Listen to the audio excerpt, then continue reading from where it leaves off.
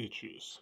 So with the release of It Chapter 2, I decided to review a few clown horror movies, or horror comedies, I should say, or just comedies, like Stitches. I did Drive Through last year, and now we're doing Stitches. You'll be needing stitches. No, not that song. This isn't a Shawn Mendes movie. Stitches is a 2012 horror comedy about Stitches the Clown, who accidentally gets killed by a group of brats that he was trying to entertain, and 6 years later, he exacts his revenge by doing a few more party tricks that he didn't get to finish that one day, because clowns can never rest in peace unless they complete their birthday parties. That's the lore, I believe. That's the story that I've been given, and that's what we're going to talk about, is this funny, corny, dumbass movie. Let's get into it. Starting off with the things that I like about this movie that I feel like most people praise about this corny film is that it has creative kills and lots of gore gags. And yes, it's very over the top. We get all kinds of ridiculous scenarios with like Stitches. It's basically cartoon violence, scooping out brains like ice cream, blowing people's heads up with a balloon air pumper, heads blowing up. You get the funny one-liners. I like that Stitches has one-liners, and the tone's very even throughout. It knows what it is. It doesn't try to be something else like Banana Splits, where it's like, are we a comedy or are we a drama? I don't know. Let's just be both. No, this one is a comedy throughout, but there is this little relationship, but it doesn't like weigh the film down. It doesn't get in the way. It's just kind of there for added noise, just to try to add some character development. But that's not even necessary, but it's there. But for the most part, it's all even. It's a very even, funny as a horror comedy. Comedy, really. There's no horror to it, really. It's just bloody. That's it. And I like that each kill is creative. They're all different. They stand out. You could talk about them with your friends. They really would look great on like a best kills montage video. If you looked up like great kills of the last decade, you might see a couple from this movie.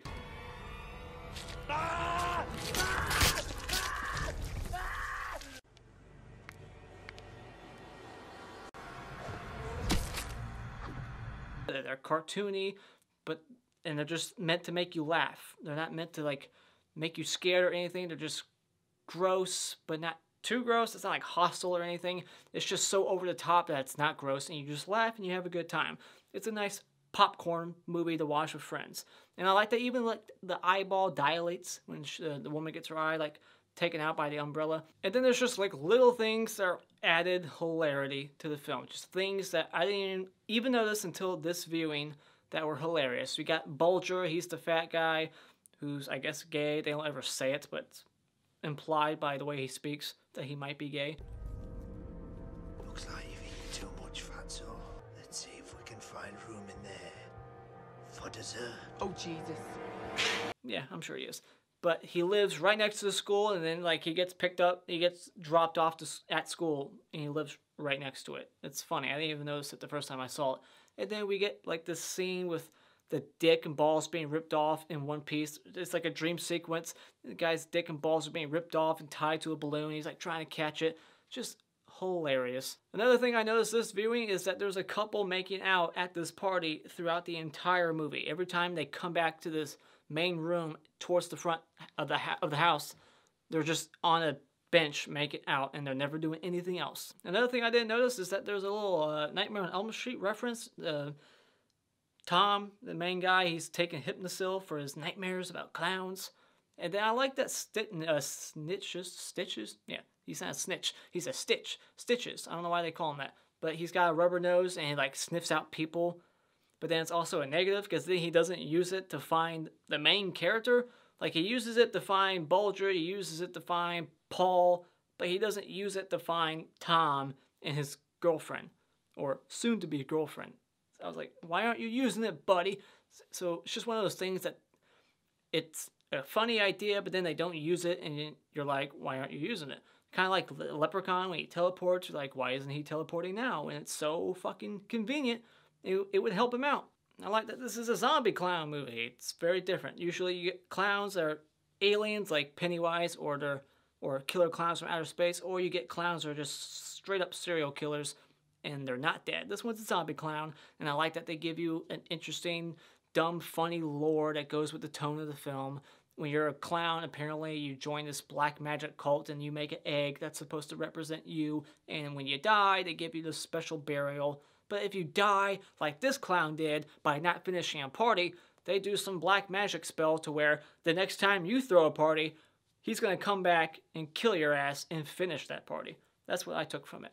I like that they foreshadow his death when his car, you see his car and it has a missing tail light or headlight, and it's got like bunch of duct tape over it. It's got like 2 slashes. And then later he gets his eye stabbed twice. And then I like that he has one-liners. I said it like that. And I like that he dies in the end, basically how he died the first time, with the kid doing like the thing with his shoelaces and then they push him over.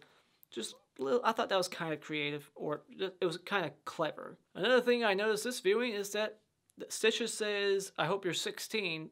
So the age of consent is 16 in Ireland. I heard it's 14 in Germany. This movie has a lot of hot chicks too in it, so that's a positive, but there's no nudity. That's a negative. Now the hottest chick in this movie goes to this girl. I forget her name. She's not memorable at all. I think her name's Rebecca. We'll call her Becky. And the Clapper Award for best scene in this film is the opening party, where Stitches meets his end with the kitchen knife. The over-the-top violence, the blood just gushing out of his head, landing on the kid.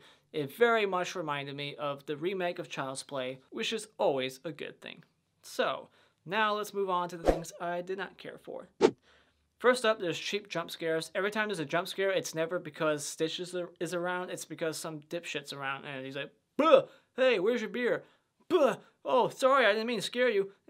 I'm sick of those stupid scares in horror movies, alright? Cardinal sin for horror movies. Quit doing it. Like, "Oh no, the nurse is behind you and she touched your shoulder." So then we gotta add this stupid like loud jump scare music to like make you jump back, and it's fucking annoying. Quit doing it. Tom, this hapless chap, is so unlucky. He lives right next to the cemetery where the dead clown that he accidentally murdered is buried. So now he has to look at that cemetery every day, and that's just convenient to the plot. So, and it doesn't even make sense. Like, why? It doesn't have to be there. We could just write it off as, you know, like Stitches. He just walks all the way from our faraway cemetery to the party. Now, the party, why does it have to be a big-ass party? I think this movie could have been a little bit better if they just would have narrowed it down to the group of kids that Stitches is after. And that's another thing. Stitches is only after a specific group of kids. He's not after everybody at the party, just these like 4 people. So why we need all these extra bodies here makes no sense. Doesn't need to be there. It's just to be like, "Hey, look, it's a big party. Who cares? He didn't invite them. He did not." I think it could have been better if they just would have focused on the characters, build them a little bit, because they were all very one-note and just caricatures and people who I didn't like. And one of them, Bulger, I couldn't fucking stand or understand anything he said, because not only is he like Irish or British, but he's gay, I think, and he has like a lisp and a gay accent, like he talks gay. No offense, but he just does. So I couldn't understand a fucking word he was saying. I should have put captions on, but I didn't. So anything he said, I was like, I have no clue what you're saying. So it was just annoying. But they should have just focused on the main group of kids and build up their characters a little bit. Maybe have all of them have like PTSD over what happened, and then they never had a party again because of it. And then finally they gained the nerves and the bravery to do it again. They're like, "All right, we're gonna have a party again.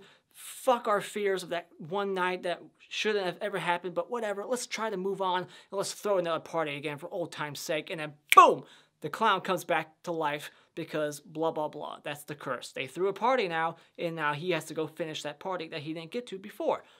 Much better story right there. All this added noise and all these side people who never say shit, why they're there. Like, it just wastes his time, like all these party montage shots, like, "Oh, we're partying, drinking." It's like, I don't care. And then this one guy hooks up with this chick, and we don't get any nudity. It's a sex scene, but we don't get to see her tits, and we don't see shit. Goes nowhere, and then his friend Tom cock blocks him.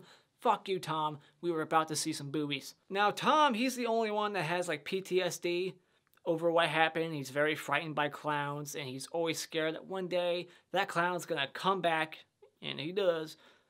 But they stress it so much in the first like 30, 35 minutes of the movie. It's like every 3 minutes there's some other like little gag or some other like scare to be like, oh my gosh, he's hallucinating a clown. He sees a clown in the distance. He's seeing another clown. And it's like, I get it. He's scared of clowns. All you need is one example to illustrate that, not 6. I also don't appreciate the fact that Stitches kills a cat. So he can kill a cat that had nothing to do with his death, but he can't kill the scores of people at this party to up the body count. He can't kill them. Why are they untouchable? But the cat is? You can kill him? I mean, it's just a joke. It's just here for comedy. He's like beating it over and over again. He's like, how many lives you got left, bitch? 9, 8, 7. But yeah, I just didn't care for the characters at all. If they were better written or just more funny, then this could have been better. But instead, we kind of got this typical cliche, like, dorky, shy, introverted kid who's loved this girl next door for so long and he's never admitted it. And then finally he gets the girl at the end because she's like, I should be with you, not my dick boyfriend who would rather drink piss than talk to me. He literally does drink piss and doesn't know the difference between piss and beer. Although, yeah, it is kind of hard to tell. Beer is disgusting. Where do you think you're going?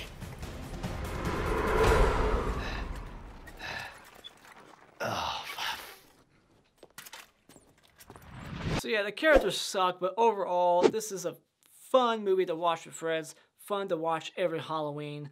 It's got great gore and practical effects, some good comedy. I laughed a few times during this. It's a decent, fun carnival ride. So I'll say when it comes to Stitches, maybe just check this one out at Redbox. Then Mr. Head at Work goes to Paul. He gets gutted and then Stitches does a little balloon trick with his intestines, and then he gets his head busted wide open by pumping it with air. And the Mr. Twig Award for worst kill would go to the bitch who deserved a lot more. She did not deserve a quick death, she deserved a slow death, but instead she gets an umbrella through the eye, and then we get slow motion blood squirting out. And I like that her eye dilates, so at least you got that. That's another thing I noticed about this movie is that all the death scenes have slow motion at some point in them. But those are my thoughts on Stitches. What did you think about this killer clown movie? Is it your favorite killer clown movie? Let me know in the comments below what your favorite clown movie is. And as always, thank you so much for joining me tonight. If you like what you see here, you can hit this like button to show me your support. And you can become a subscriber today just by clicking on my cartoon face in about 5 seconds. And until next time, auf Wiedersehen.